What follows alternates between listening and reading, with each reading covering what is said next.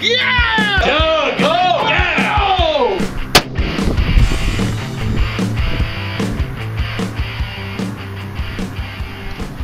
That is a hit at a mile. Alright guys, welcome back to 243 Outdoors. My name is Josh. Today we are going to start our load development for our Thompson Center Compass in 308. The last video I had on my channel, we got the scope and everything mounted up.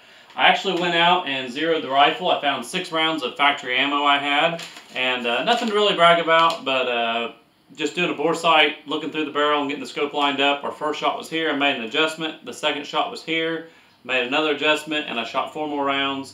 That's probably about an 1.5 inch group at 100 yards, so good enough. These are the first shots through the rifle.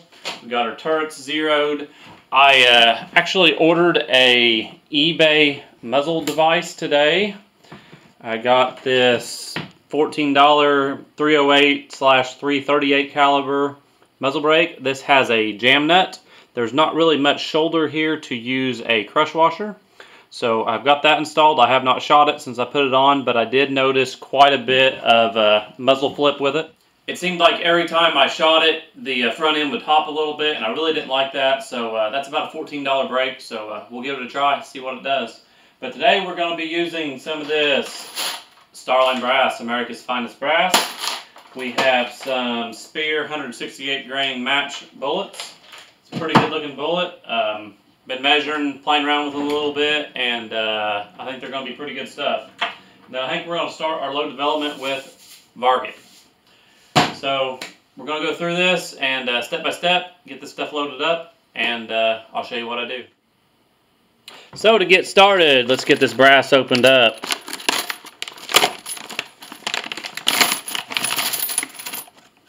Some absolutely just gorgeous brass. So we're going to set this out about 50 rounds here into our little loading tray. We'll do some measurement on this brass and see what we got, but I'm betting it's pretty good stuff.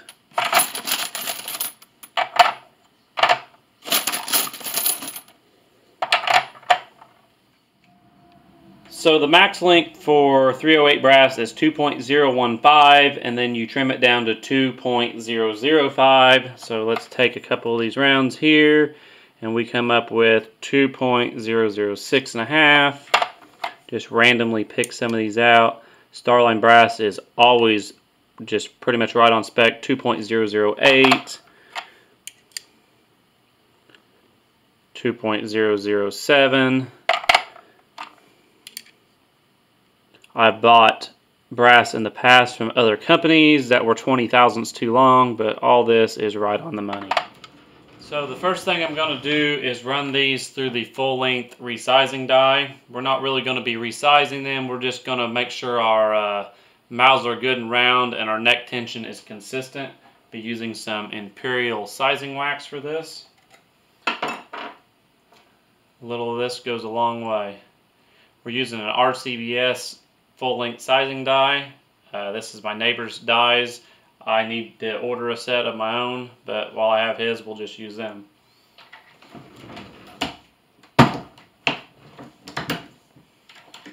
So we'll run through these real quick, get them sized. There's a couple of the mouths that are just a little bit out of round, but that happens when you buy brass. Okay, so they are all sized now. I just have this die set up where the ram just barely contacts it, so we're not shoving the shoulder back any. All we're doing is just making sure the neck is rounded out. We're going to take this just microfiber towel. We're going to wipe the lube off these cases here real quick. There's no need to throw these in the tumbler since they are brand new. They're not dirty, they just have this wax on. The wax comes right off with a microfiber towel. So we'll get these wiped down. So the next thing we're going to use is this Lee quick trim die chambered in 308. And what we're going to do is just take the very top. It's just a little bit rough because it's new brass. That'll square up the top. We're not really trimming it because it doesn't need trimmed. We're just going to square it up, and this will also chamfer and deburr it. So I have the trim die all set up. We are just ever so slightly, it's barely touching it. And we have a good chamfer deburr, good clean looking round. So we'll run through the rest of these.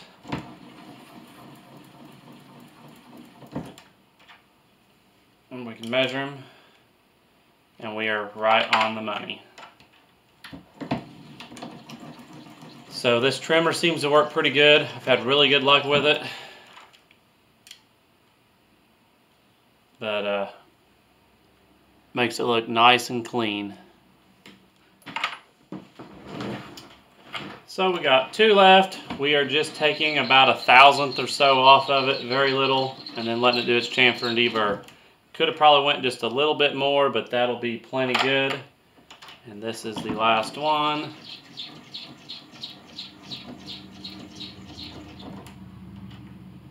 So if we take our calipers here, we're running about 2.06, 2.07, so well within spec. So the next thing we're going to do is get our cases primed. I've took a little break. It's been a couple hours since we finished up with our brass prep.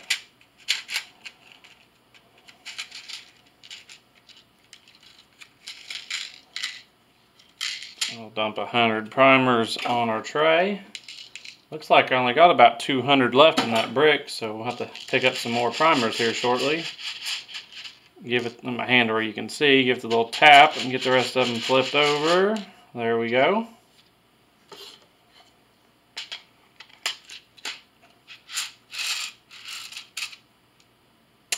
And I did a boo-boo. We are small with our number 4 in there because I primed 223 last. So let's see if we can transfer these over without dumping them everywhere, which I probably will dump them.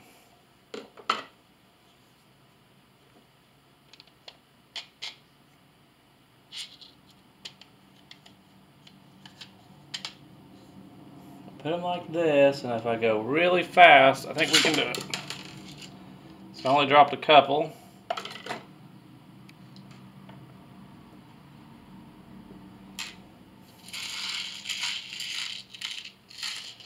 So this will be a good time to show you how this tray works. There's little dimples all over this tray, and all we do is just shake it, and they all magically flip over. We'll help this one out on the edge. There we go, and we're all turned over. So we'll get the one that says large, it's small, and that is large. And we'll try this again. I think that's the first time I've ever done that. I noticed they couldn't slide down that little path right there for it. So, brass is all ready to go. I'm left-handed, but I want to use my right hand on priming these. Don't know why that is, but it feels more comfortable. I guess I want to control the piece of brass with my other hand. So we'll run through these real quick, get them primed, and we'll get to measuring out some powder.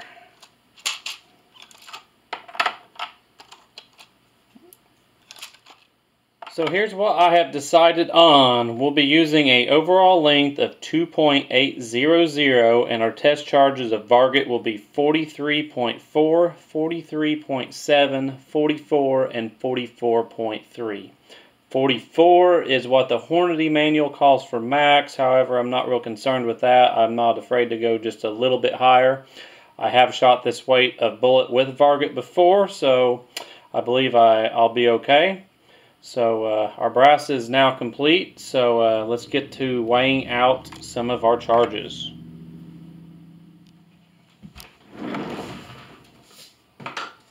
The last thing I loaded was some 223s, so we're going to have to readjust our powder measure. Get that topped off. We'll have to open this up quite a bit. I think I was doing about 22.5 grain of accurate 2230 the other day.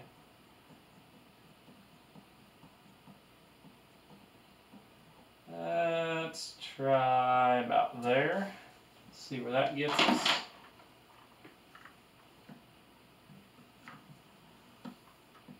Top off our trickler.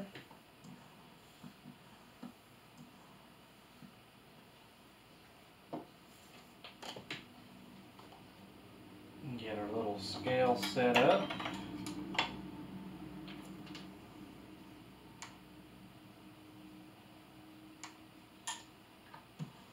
And let's see where we're at.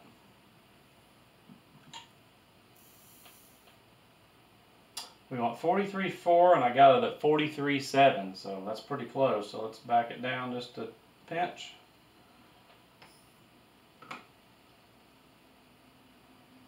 .43.7 is the load we're going to use, but we'll start at the low end so we don't get confused.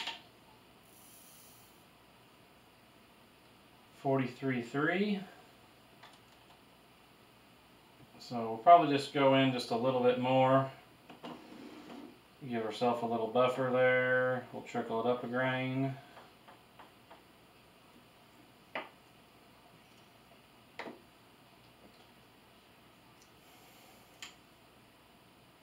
.43.4, 43.4, 43.4. So we're going to do 5 rounds of each for 20 rounds total.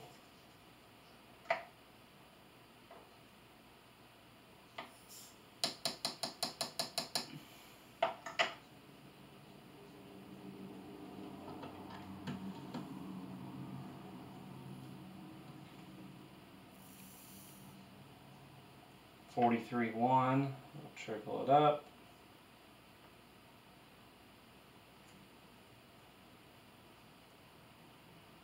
Just a touch more. 43.4, 43.5. So I'm going to take these tweezers and just take a couple little granulars out of this. 43.4, 43.4. So there we go.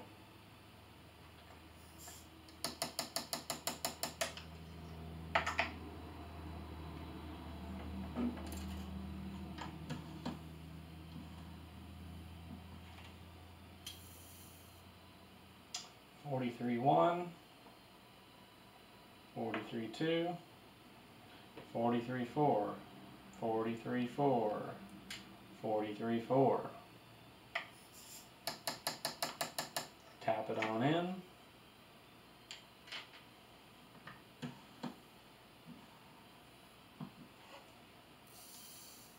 Little switch in my light's not real good shape. Occasionally you kind of got to touch it. And we just shot it way over. I'm going to dump that one out. Wasn't paying attention.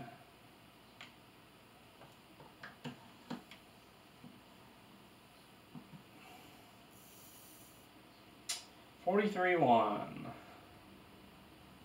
43.5. Let's take a couple out.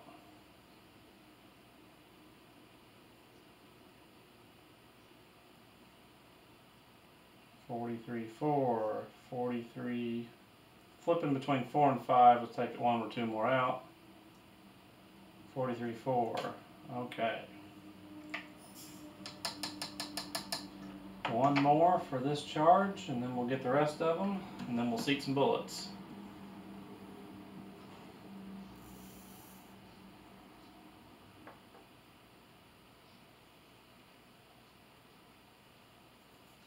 .43.4, 43.4, 43.4. So I'll get the rest of these charges measured out. So I got 2 rounds left to charge here with 44.3.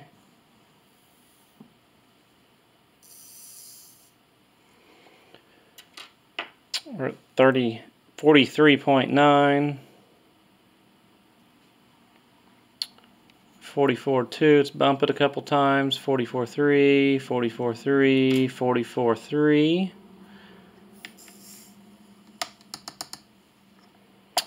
And our last case.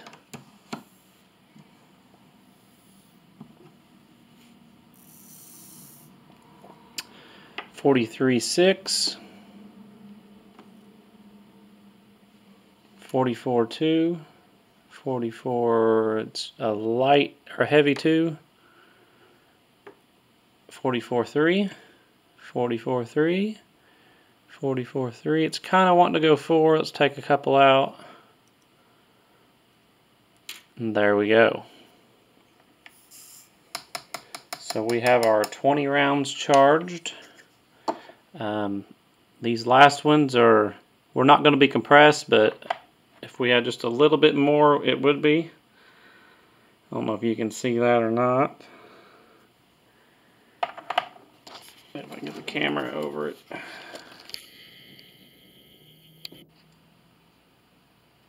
There you go. So you can kind of see the case fill. Bullet's going to be right up against it, but I don't believe it will be compressed. So let's seat some of our bullets now. So we'll be using the RCBS seating die that came with this die set of my neighbors. Hopefully this thing's set pretty close. The last bullet we loaded was the 168 Hornady ELD bullet.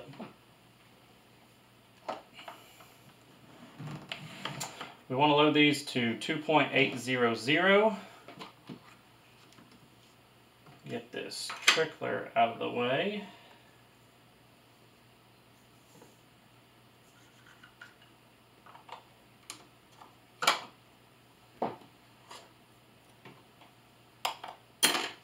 Get our calipers out.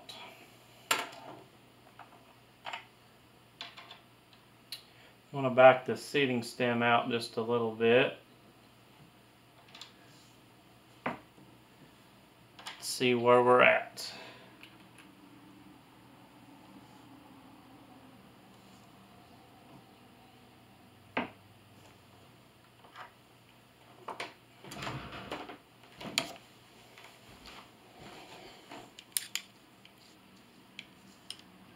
So that puts us at a 2.879.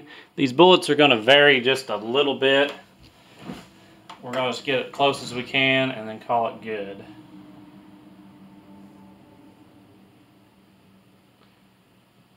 Screw that in just a little bit more and we'll do it again.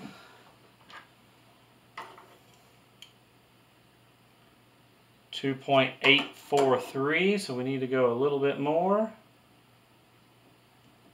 Try that out.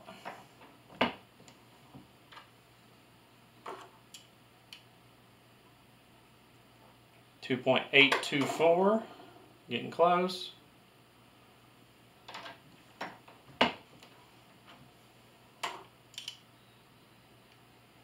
.807, so I want to go just a little bit more. Probably call that good right there. 2.800 exactly. So like I said, these bullets will vary just a little bit, so let's seat another one and see where that gets us.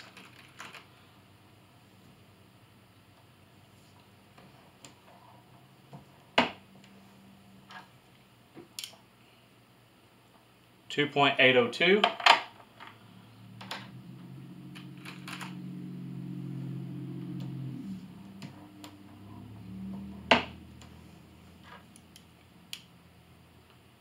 .800 even.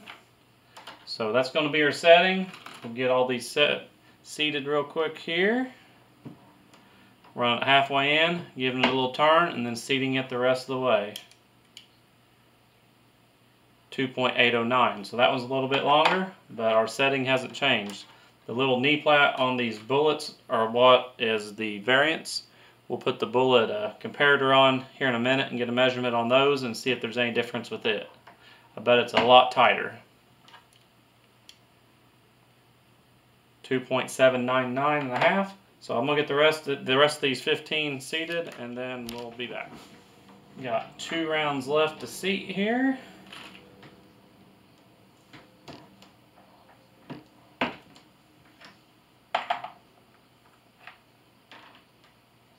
So this highest charge of 44.3 is not compressed. I can hear just a very little bit of play in there when I shake it. But any more, it would start compressing. So I think we done good on that. So let's get our bullet comparator out. I'll have to change this. I got the 243 in it right now.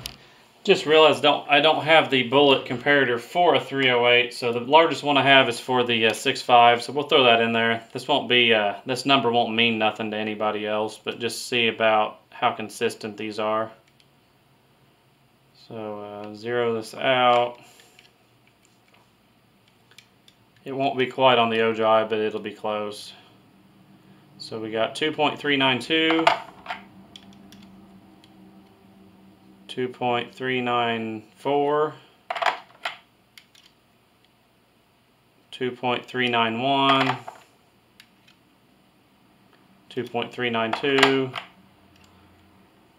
2.392. So they're pretty consistent. That's measuring off the same point of the bullet. So that's basically the same thing. It's just not quite the right insert. 2.393. So everything's been within a couple thousandths. So 2.394. So good enough. So the last thing we need to do is transfer this over to an ammo box. I picked up a couple of these the other day. I was trying to get some 100-round ones, but they were sold out of them, so I got a couple 50s. But I need to definitely pick up some more of these. So row by row, we're going to go 1 round each at a time so we don't get them mixed up. And these are some very good looking rounds.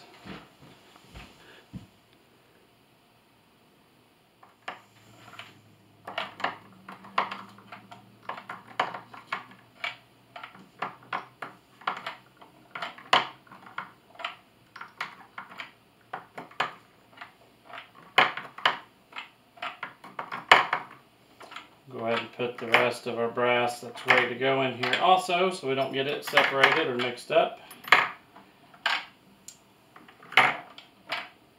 I'm getting quite a few rounds loaded up that need to be shot. I have the Fort Scott solid copper 243 rounds ready to go. I loaded up some 68 grain Hornady match 223s the other day. I want to make a video shooting that out to 1,000 yards. I did it the other day with a few rounds, and I didn't have a camera with me, but I want to share that with you guys. Got some 6.5 Starline brass we need to load up, so I'm looking at some different bullets that we can use on that.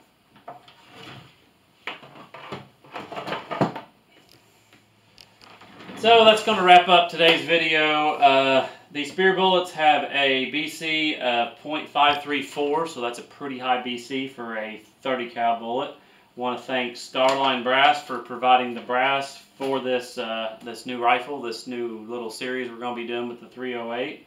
I'm really looking forward to putting these things together. We ought to be reaching a velocity right around 2,600 feet per second, so it's pretty good velocity. I'm betting these shoot pretty good. So this is the last of muzzleloader season this weekend. So hopefully Monday, if it's nice, we can get out and start sending some of these rounds downrange and seeing how they're going to do. So that's going to wrap up our video for loading this ammo. The next video in this series will be shooting this ammo 100 yards. So thanks for watching, and we'll see you later.